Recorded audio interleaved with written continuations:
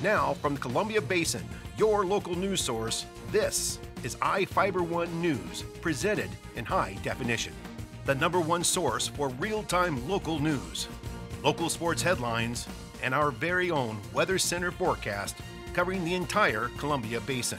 With your iFIBER 1 News team, reporting news in real time as it's happening. From the iFIBER Communications HD broadcast studio in Ephrata, Washington, this is iFIBER 1 News, and it starts now.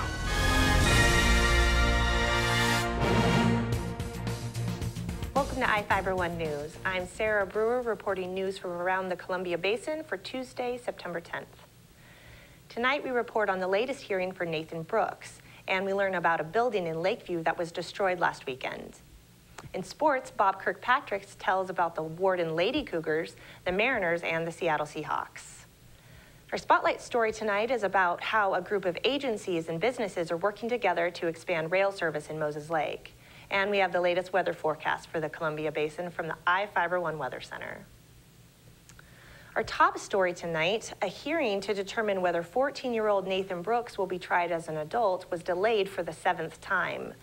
The Moses Lake boy is charged with 2 counts of attempted murder in the 1st degree in Grant County Juvenile Court after allegedly shooting his parents while they were sleeping in March. Defense attorney Lillian Couture told Judge Pro Tem Doug Anderson she is still waiting for a report from her expert. Deputy Prosecutor Steve Johnson said the prosecution's expert finished their report.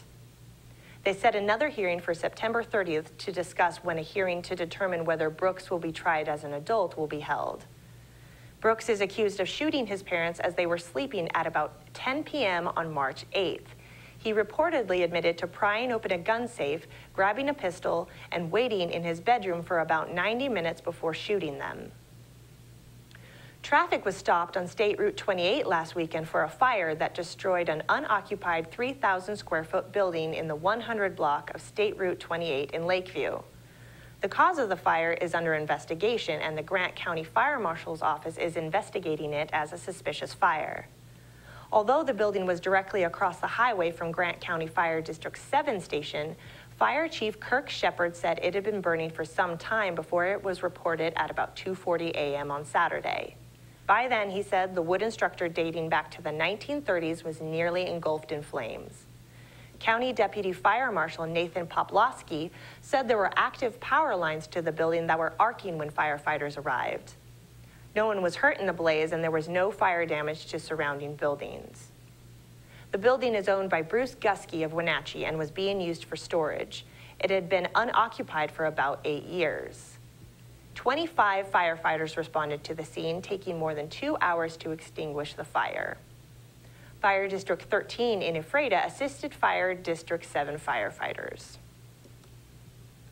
The Grant County Tea Party is holding a rally to commemorate the 12th anniversary of the 9/11 terrorists' attacks.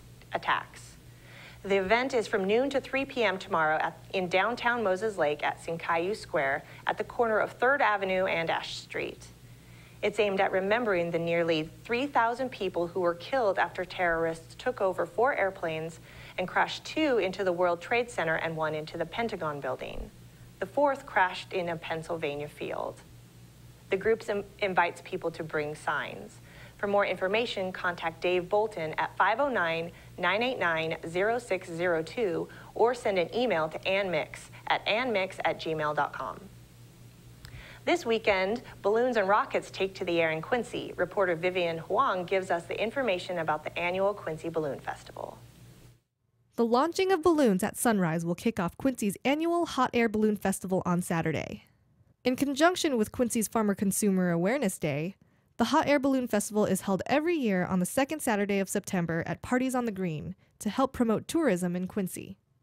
The sunrise launches will happen on Saturday and Sunday mornings and will be free to the public for photo opportunities. The festival begins at 4:30 p.m. with an array of food vendors, beer and wine gardens, a live band performance, and an epic fireworks display to cap off the night. The cost for attendance is $20 for a carload of up to 6 people. For a full schedule of events, visit www.partiesonthegreen.com.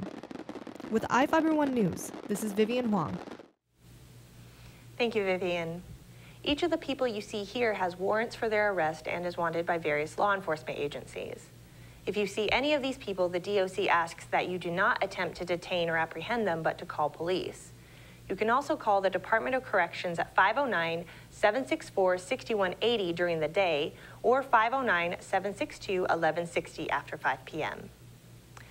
We'll be back after these messages with the latest from our iFIBER One Weather Center, sports, and more news.